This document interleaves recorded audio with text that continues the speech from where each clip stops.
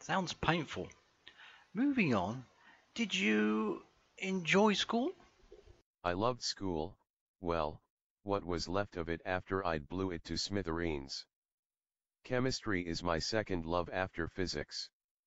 My chemistry teacher saw me as a very responsible student. What a mistake. There's one sucker born every second. What a dipstick. He said, Dick, go into the storeroom and fetch me that bottle with the label, unstable and dangerous. Once in the storeroom, I grabbed the bottle and began shaking it furiously. I was the first child in the school fraternity to go airborne. Well, okay. Did you like any other subjects? I also loved metalwork. Under compulsion, I made a knuckle duster for the boy who was bullying me. But the joke was on him. I'd used plutonium. His radioactive burns maimed him for life, ha ha ha ha ha ha ha ha ha ha ha. Professor, really? Should you use science to harm others? You ask me whether science should be used to harm people.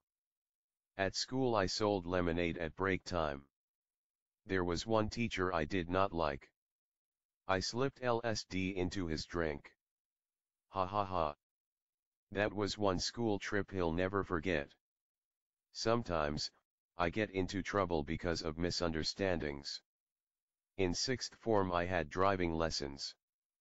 The instructor said, Dick, go straight on at the roundabout.